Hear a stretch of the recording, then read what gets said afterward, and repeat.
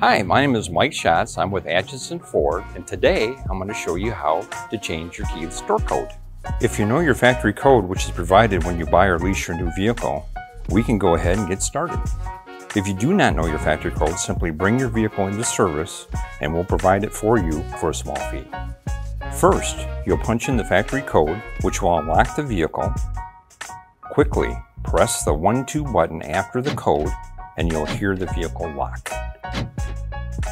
You then have 5 seconds to punch in your new code. Hit the 1-2 button to finalize it, and the vehicle will lock again. And it's that easy. Hi again, my name is Mike Schatz with Atchinson Ford, and thanks for watching.